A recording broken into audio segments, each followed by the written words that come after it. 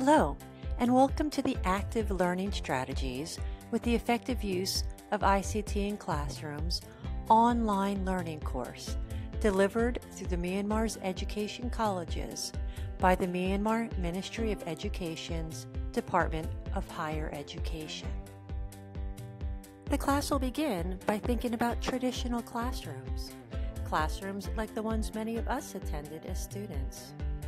Teachers delivered information to the students, and students used traditional resources like books and paper and pencils. And finally, students were given written tests and examinations to show what they had learned. But new technologies have changed the way people now live.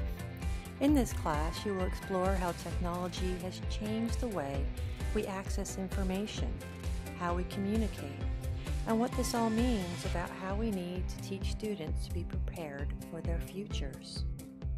Next, you will see how scientific researchers have used new technologies to look inside the human brain to see how we process learning.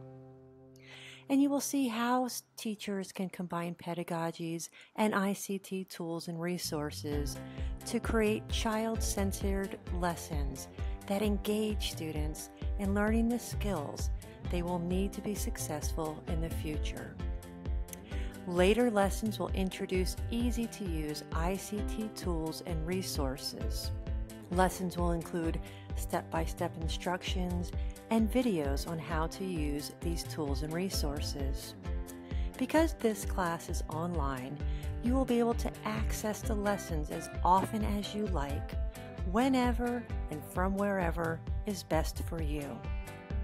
By the end of the class, you will design a lesson plan that uses ICT tools and resources to engage students in active learning and requires higher order thinking skills.